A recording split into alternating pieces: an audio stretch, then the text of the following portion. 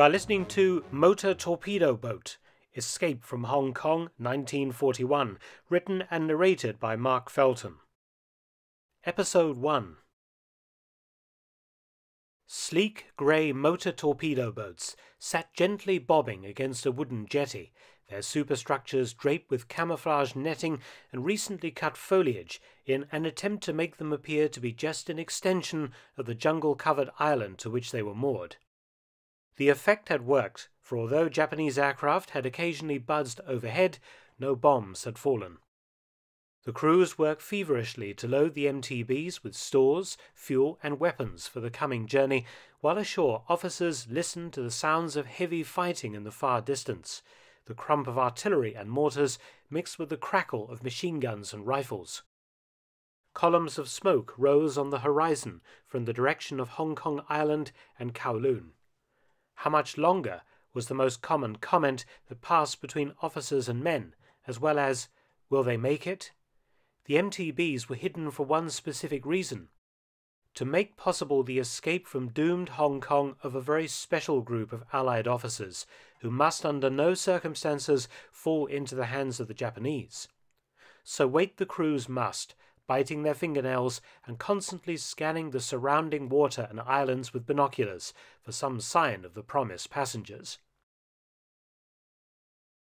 The task of defending the indefensible British colony of Hong Kong had been given to the Army in 1940.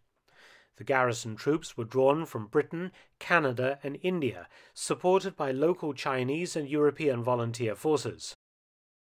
The Royal Air Force had practically ceased to exist as a presence in China, having only 3 elderly Vickers Wildebeest torpedo bombers and a pair of Supermarine Walrus maritime patrol aircraft stationed at RAF Kai Tak in Hong Kong.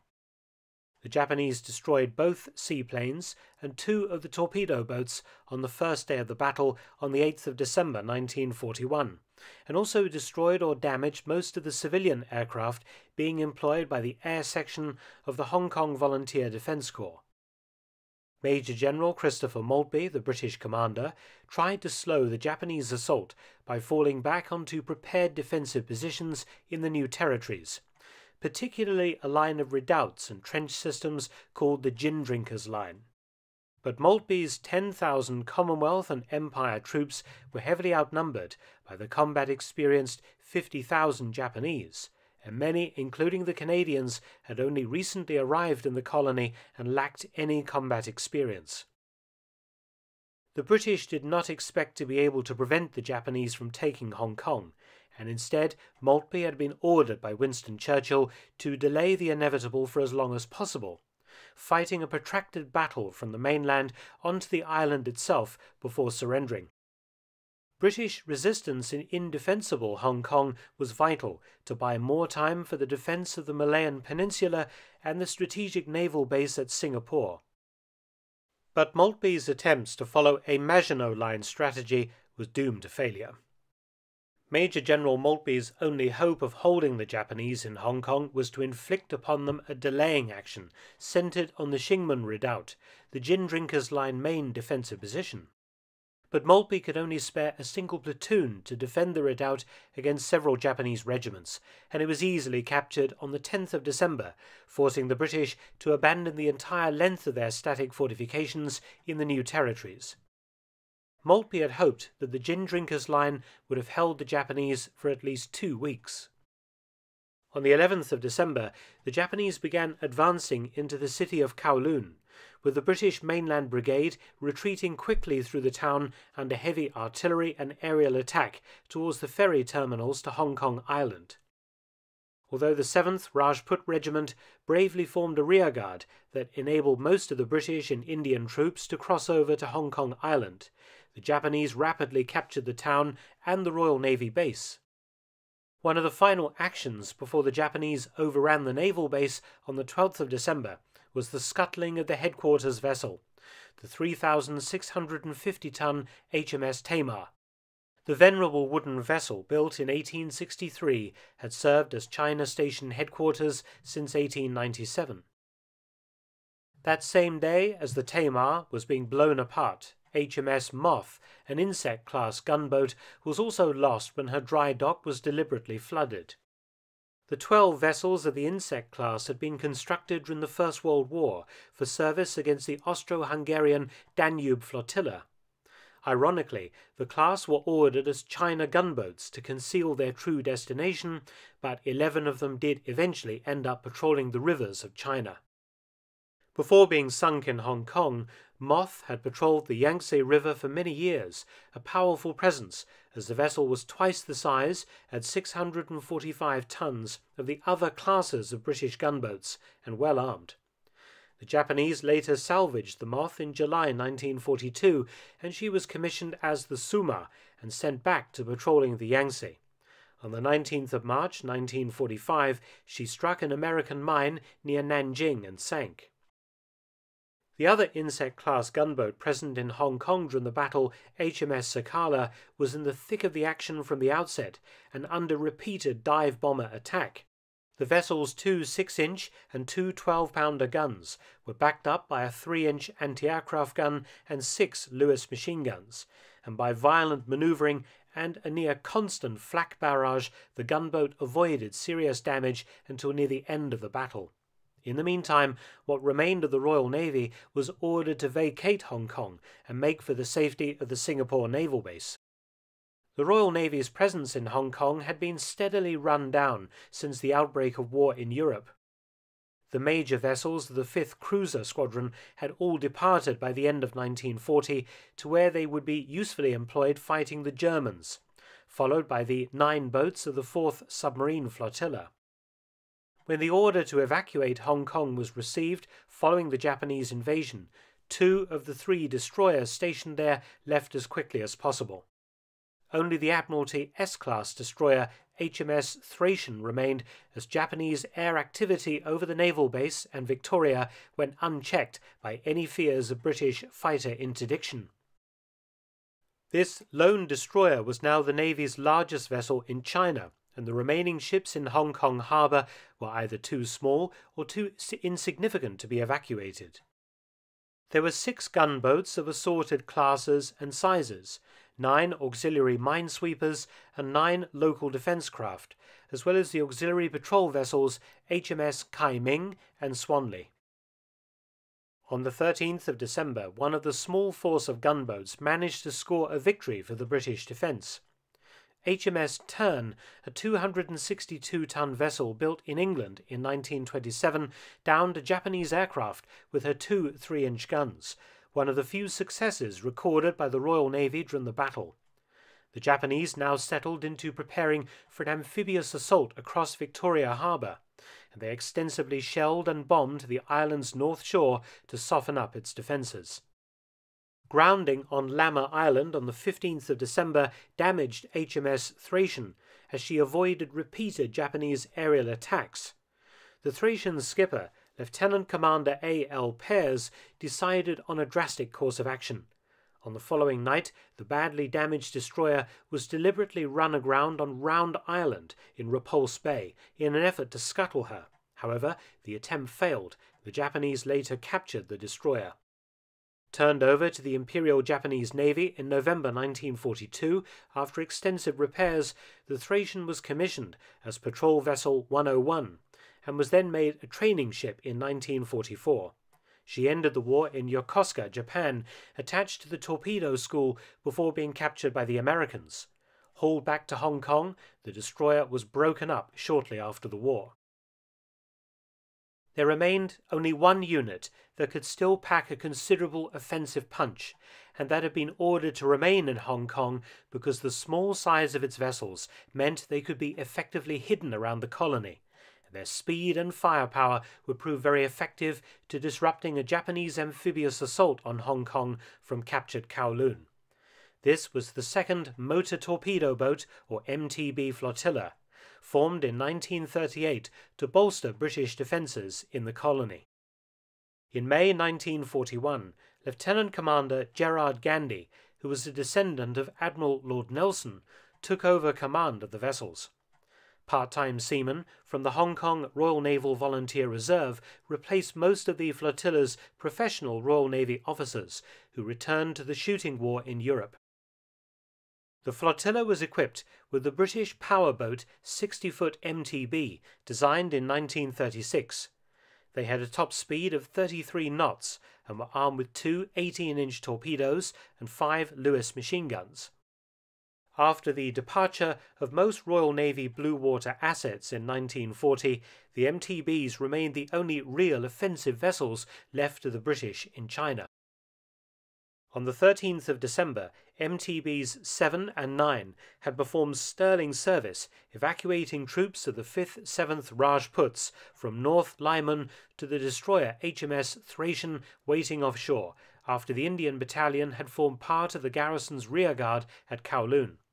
The two MTBs had taken off 260 men from the devastated battalion, which had lost all of its British officers during the retreat from the gin drinkers' line. On the 18th of December, MTB 8 blew up on her slip at Aberdeen Island after a bomb splinter hit her during the incessant Japanese air attacks. 3 days later, the remaining boats of 2nd MTB Flotilla went into action as Japanese troops were being ferried across Victoria Harbour from Kowloon to Hong Kong Island in a daring amphibious assault.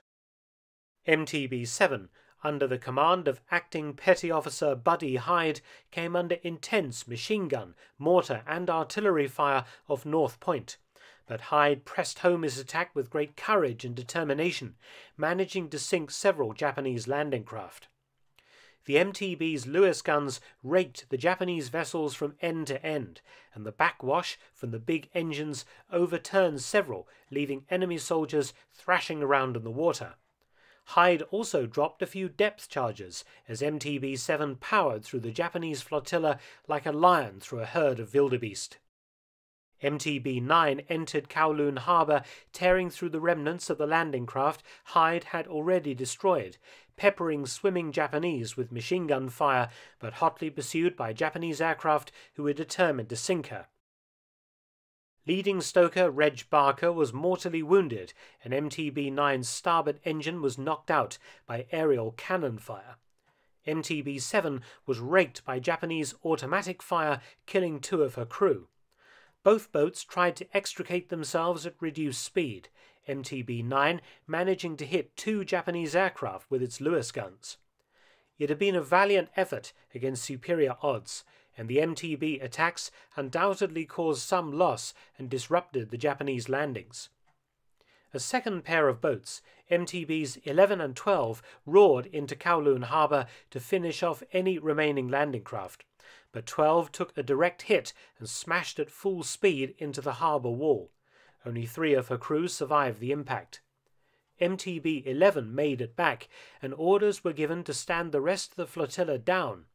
Unfortunately, MTB 26 missed this order and was last seen sitting motionless in the harbour with a single Lewis gun firing madly. The operation to disrupt the Japanese landings had cost the lives of 20 British sailors and the loss of 2 irreplaceable motor torpedo boats. Only 5 boats remained seaworthy. Although a brave gesture, the MTB attacks could not prevent the Japanese from landing in force on the north shore of Hong Kong Island. 3 Japanese regiments came ashore on the 18th of December, and the final battle for Hong Kong commenced as General Maltby threw his remaining 2 brigades of infantry against the invaders.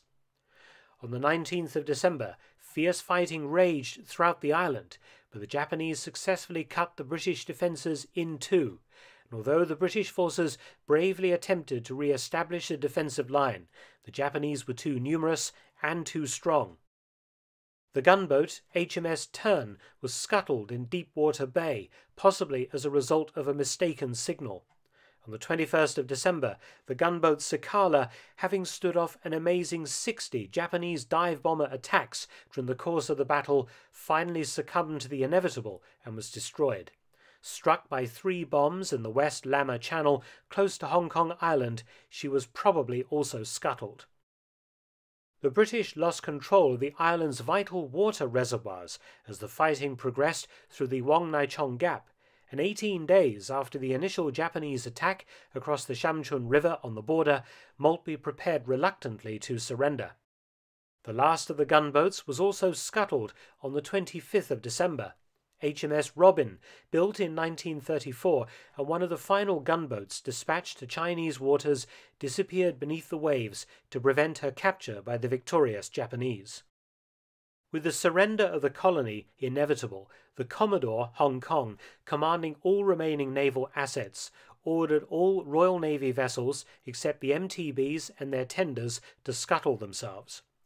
The decision had been taken, per a pre-war agreement, that the remaining MTBs were to be used to evacuate the 46-year-old, one-armed and one-legged Vice Admiral Chun Chak and his small Chinese Nationalist Navy liaison party from Hong Kong to prevent their capture by the Japanese. Admiral Chan had been in Hong Kong since 1938, assisting the Hong Kong police and army intelligence. His cover was as a stockbroker for Wah Kee and Company in the Shell Building on Queen's Road. A small Chinese team assisted Chan. 37-year-old Colonel Yi Shui Ki of the Chinese Secret Service posed as an insurance salesman from Shanghai. 29-year-old Lieutenant Commander Henry Hong Shu was Chan's flag commander, and 45-year-old coxswain Yuan Chuen, a martial arts expert, acted as Chan's bodyguard.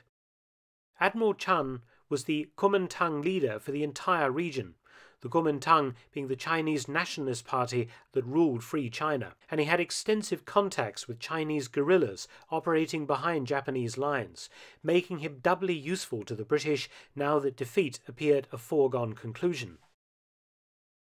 The old Chinese criminal organizations, collectively called the Triads, worked for the Japanese during the invasion of the new territories and Kowloon.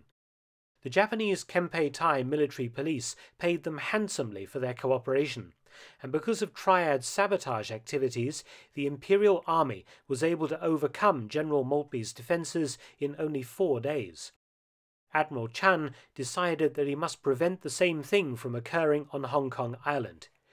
He decided to raise money from among the British and Chinese communities to outpay the Japanese and gain the services of the Triads. This ploy worked, as the Triads were basically opportunists who would work for anyone willing to pay well. The Triads and the British Special Operations Executive, or SOE team, worked together to eliminate the dangerous Japanese Fifth Column that was threatening the rear areas in Hong Kong before the Japanese crossed the harbour. Those suspected Fifth Columnists were rounded up and summarily shot by Punjabi troops. SOE's Z-Force had been kept very busy in the run-up to the Japanese invasion of Hong Kong Island. On the 15th of December 1941, Mike Kendall, along with Major Colin McEwen and Monia or John Talan, placed limpet mines on a ship that was occupied by a Japanese observation post off North Point. McEwen was a former Edinburgh University Rugby Blue and Hong Kong Volunteer Defence Corps officer, while Talan was a white Russian émigré who had been working in Hong Kong when the war broke out. On the 18th of December, the SOE team in Aberdeen Dockyard appropriated the 60-foot-long motor launch ML French. It had been used to run supplies to the Chinese fighting the Japanese up the coast. Similar in size and configuration to a British MTB, the French was fast and fairly quiet. On the 20th of December, orders were received by the 2nd MTB flotilla to break out to mainland China and, in the event of not reaching Allied lines, to act as a guerrilla force until relieved by an allegedly advancing Chinese nationalist army. The next day, the 3-man SOE team arrived and loaded MTB-10 with Bren guns, explosives, food and clothing. Coming along for the ride were 4 officers from General Maltby's Battle Box headquarters. They had asked for permission to attempt a breakout instead of surrendering, and Maltby had freely given them leave to do so. 2 of the officers would have been extremely valuable to the Kempei Tai, and it was imperative that they were not captured. Major Arthur Goring, the 11th King Edward's Own Lancers, Probyn's Horse, and RAF squadron leader Maxwell Oxford both took away with them certain confidential files. Police Superintendent William Robinson of the Indian Intelligence Bureau had originally been sent with Major Goring to Hong Kong to hunt potential mutineers and fifth columnists among Sikh troops stationed in the colony. They were interested in getting China's No. 2, Admiral Chan Chak, some of his staff and some higher British officers away from the island, and decided to combine the two parties, wrote Lieutenant Ron Ashby, an MTB commander. 3 or 4 days before the end, we were under official orders to get away at the last moment at all costs after picking up the official party. The remaining seaworthy MTBs were loaded with iron rations, rifles, stores and equipment. Kendall and his team also had time to brief the matelots on behind-the-lines survival techniques. In order to preserve the vessels ready for the escape, the boats were hidden out of harm's way. MTBs 7 and 9 were tied up along a pier in Telegraph Bay between Mount Davis and Aberdeen, the crews carefully camouflaging the vessels against Japanese aircraft with straw, canvas and tree branches, as well as camouflage netting. MTBs 10, 11 and 27 were hidden at the southwest tip of Ap Lei Chan, covering the exit to Aberdeen Harbour. On the 25th of December, the crews managed a reasonable Christmas dinner with a double ration of rum for each man. A ceasefire was called by the Japanese at 9 a.m. and lasted until noon as delegates from both sides discussed a British surrender. However, at noon, the Japanese bombardment resumed. At 3 p.m., General Maltby advised the governor, Sir Mark Young, that further useful military resistance was no longer possible. The British had been pushed back into the Stanley Peninsula. At 3:15 p.m., Young informed the Japanese that the British would surrender, the final ceremony being conducted at the Peninsula Hotel in Kowloon at 6 p.m. that evening. The Chinese dubbed the 25th of December 1941 Black Christmas, with good reason. Tune in next time to find out if the 5 MTBs and their precious cargoes can escape from Hong Kong after the British surrender and make it to freedom in mainland China. You have been listening to Episode 1 of Motor Torpedo Boat, Escape from Hong Kong 1941, written and narrated by Dr. Mark Felton. For a wide variety of military history videos, please visit my other YouTube channel, Mark Felton Productions. You can also help to support both of my channels at PayPal and Patreon, details in the description box below.